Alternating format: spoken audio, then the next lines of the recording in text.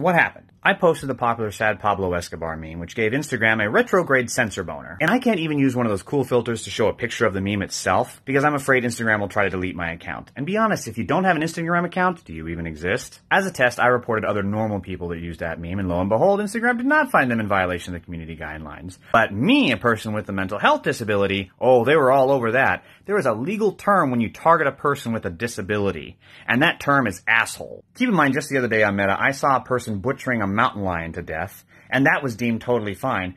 But an actor sitting doing this is apparently a video of the nuclear apocalypse. Keep in mind that Meta allowed their platform to be used by Russian instigators during the 2016 election. It was also used as a tool by the January 6 terrorists to plot their attack. And it's reported that Meta uses their platform to promote pro-genocide policies in countries overseas. The hypocrisy from the big tech fascists has just taken all the fun out of it. You know, a lot of people are saying they're not fun on Instagram anymore. It used to be a place where you could go and you could like videos of people taking pictures of their food. And now Instagram is about as fun as passing a fucking kidney stone.